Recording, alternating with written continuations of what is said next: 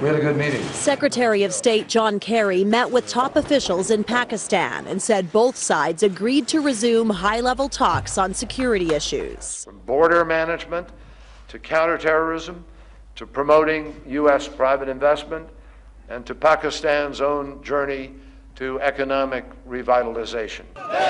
Relations broke down in 2011 after a NATO airstrike near Afghanistan's border killed 24 Pakistani soldiers. Earlier that year, U.S. Navy SEALs launched a secret raid inside Pakistan to kill Osama bin Laden. Kerry says both sides are serious about overcoming troubles of the past to build a better future. But Pakistani leaders are still pressing the U.S. to stop drone attacks in the region. And U.S. officials have concerns about Pakistan's alleged ties with Taliban insurgents, launching attacks on American troops in neighboring Afghanistan.